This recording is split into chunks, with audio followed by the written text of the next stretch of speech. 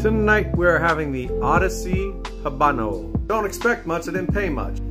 But let's get into it.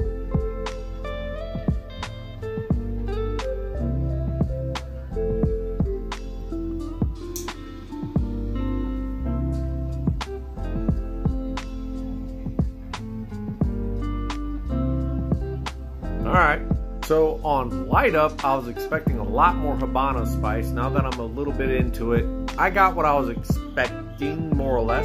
This is absolutely a light-bodied Habano spice. Now, look, I mean, I like Tabasco on everything, including vanilla ice cream. And my experience with Habano cigars has been much more potent. And I wasn't expecting a lot from a $2 cigar, but unless I'm hotboxing, there's just not a whole lot to write home about. Meaning it's just not that potent at all. It satisfies the habit, but not much else.